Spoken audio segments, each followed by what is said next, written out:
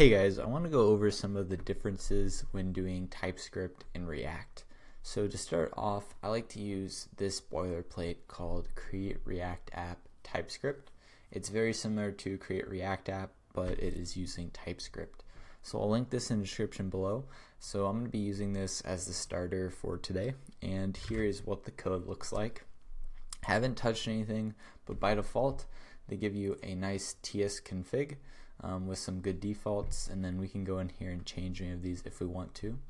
And then also they have a TS lint, which is nice as well, which just lints your TypeScript code. So you have both of those by default. You don't even have to worry about them. So let's just dig into some of the things that are different. So first off, how you actually import React.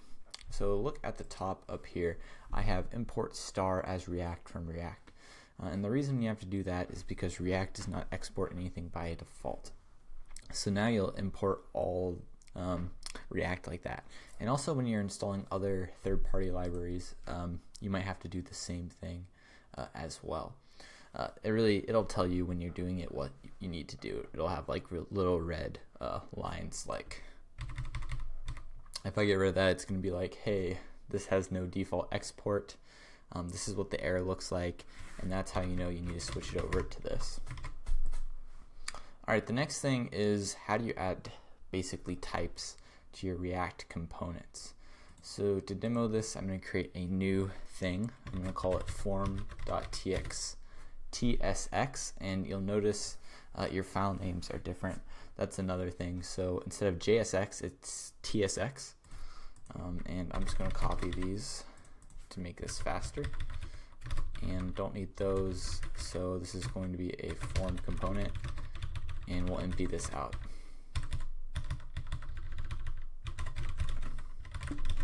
Alright, so first off, this guy might have props. So what I like to do is create an interface called props, and then here specify all the things that you can pass to this component. So maybe this component has some text, which is a string, and then maybe it also has a age, I don't know, this is just a random value, which is a number, and maybe that is optional.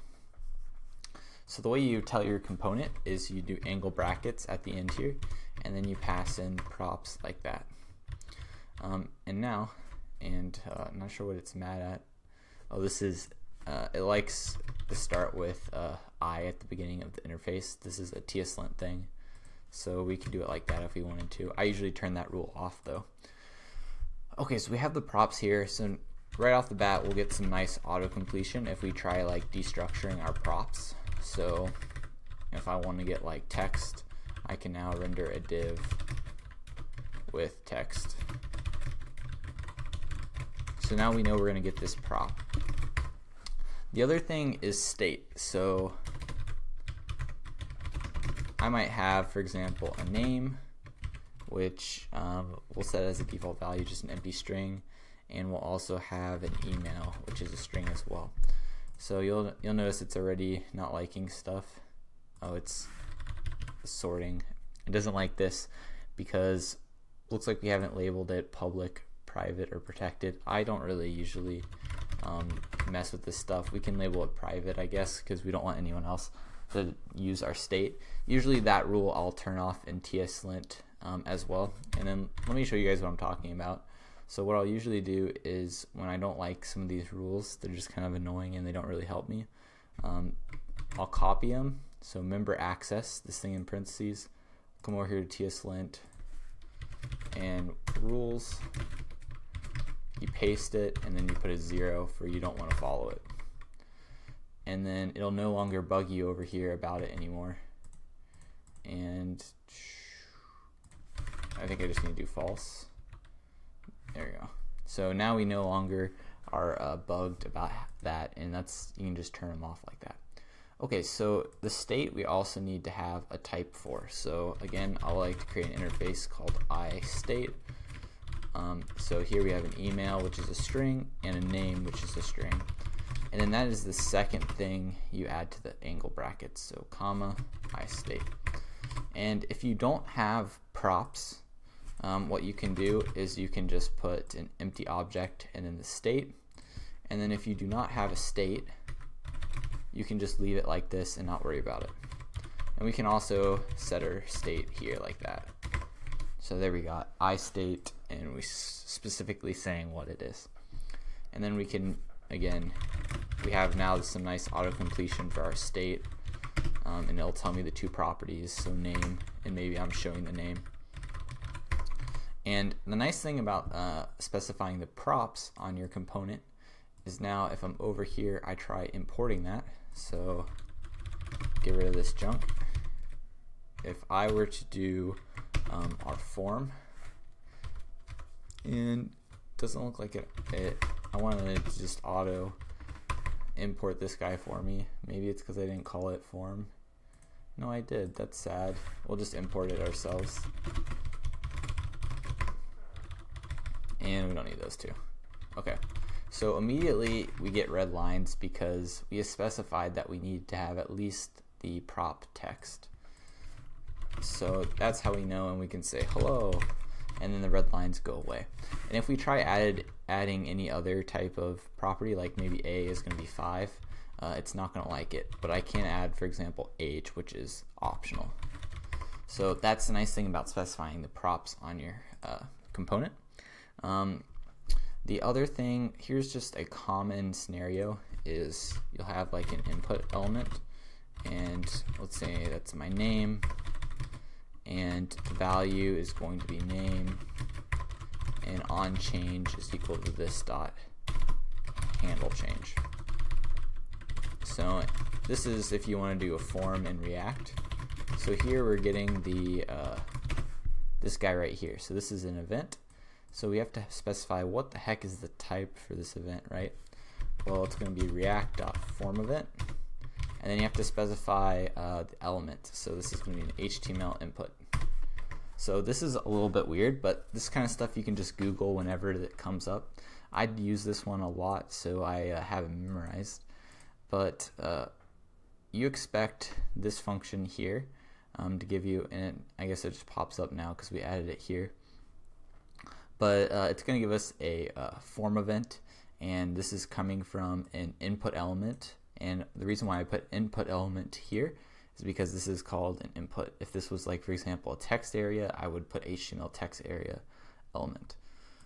And then from that, I can say const e.target, and then what I usually like to do, which is get the name and the value, and then update the state with those. With this one, it doesn't pick up on the types for whatever reason, and that's what it's complaining about here. So what I usually do is I just say any, so I don't have to worry about typing those. If I wanted to, I could say name is a string and value is a string. Either way works. Well, I guess name. So okay, here's a little cute thing. So now that we have set the interface of the state here, it knows that we can only have the keys email and name.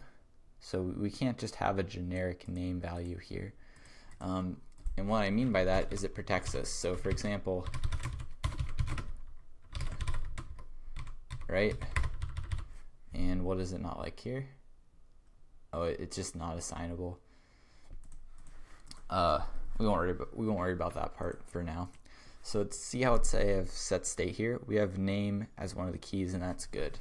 But if I were to say name2, it knows that name2 is not in my interface or my state, so I cannot actually add it. So it protects you there and checks the type for that. But anyway, yeah, that's why I just like to use any, because that really easily just like fixes all the types, because I know what I'm using is correct. The other way you can get around that is like you can get like the key of this interface. So this is a trick I use sometimes. So let's name, and we're going to say it's a key of iState. So, and value is a string. Okay, it didn't like it, but this is a little trick where key of is now a one of these things. It's either email or name. but doesn't like it. I'm just going to keep it back to any. But that's a little trick you can use in other cases where you're working with objects. Anyway, so that's how you do handle change if you're doing forms in TypeScript. The other thing I wanted to talk about was importing libraries. So a lot of times you'll be importing libraries that are not TypeScript libraries. For example, I might want to add Lodash. So let's say I just do yarn add Lodash here. Oh, and I messed up my node installation, so I need to just add this real quick. And we'll run this again. So when that is done, we can now import something from Lodash, right? Lodash. And maybe I want to use the emit guy, the emit function. And first off, it doesn't like that I have it ordered in the wrong way. Again, this is another rule I like to just turn off. Let's come over here and say false. Alright, so I'm just going to say omit from the props the name, not name, age. So this is just me using omit just to be silly, but the point I want to show you is look at this little error we get. Could not find declaration file. So we don't have any types for this Lodash right now, and because it's written in JavaScript, so we don't know what the types of any of that is. So one way you can do is just say all of them are anything, and the way you do that is by declaring the module. So here is images.d.ts. So this is in this folder. You can see they're already declaring a module for some of these things. We could declare module Lodash, and now it doesn't have any problems. So now this is going to be TypeScript thinks Lodash can be the type of anything. You can also specify specifically what the types of all the Lodash things are. And by the way, you can create other, like I could create my types. All that matters is you have the .d.ts at the end of it. And so I could move that over here as well. And you could declare your type in there. The other thing is, what's nice is it's not very nice to have no types for your libraries. And other people need the types as well. So there's something called definitely typed that adds types for all these things. So you don't have to go and do this. So we can just delete that. So the way you do it is you say yarn add, and it's actually another package. So at types / Lodash. So this is a at the beginning at types / and then the name of the library. Now they don't always have all the libraries, but they have a lot of them. In this case, they have Lodash. So now we have the types for Lodash, and it'll actually, and we can hover over and we can see actually what the type of this emit function is. So that's super nice. And I think that's about it when working with React and TypeScript. Now you'll probably run into some things where you're using like higher order components and it can be really hard to type them. With that stuff, I recommend just Googling, go to Stack Overflow for that stuff. It can get really complicated, or just using the any type with that sort of thing. And then, yeah, that's pretty much it with libraries. You might have to be importing like this, like with React, and then also remember to install your types. So here's my package.json. Here are the types, and you can see they already install some types for you, like React. And what these are is just type declarations for TypeScript that someone already just went through and added all the types for like Lodash. But yep, that's it for this video, guys. Thanks for watching.